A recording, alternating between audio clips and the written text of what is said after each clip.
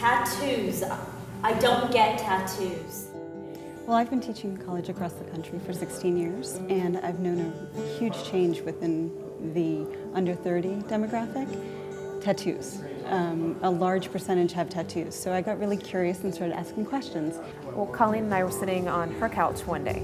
I have tattoos and she does not, and she said, "Why is it so popular right now?" I said, "Well, I'll tell you my stories and why I got mine," and she said, "That's a really good idea. We should write a play about that. I've not seen anything about tattoos performed before."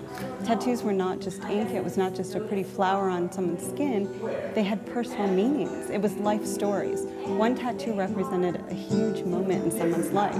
Every time I saw one of my students with a tattoo, I'd say, "Why do you have one? When did you get it? How old were you? What was your reasoning?"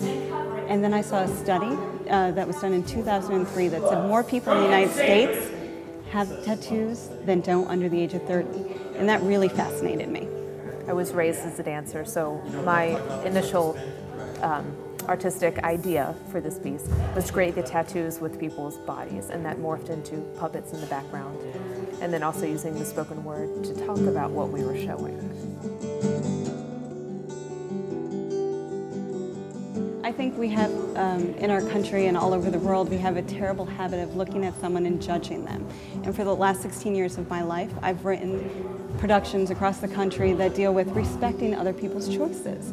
They're not hurting anyone by getting a tattoo on their skin. It's a personal choice. So don't judge someone by what they look like, whether it's a tattoo or skin color. It's just who they are. And that's what I'm hoping people will walk away from. Getting rid of some of their misconceptions of people with tattoos or just people that look different than themselves.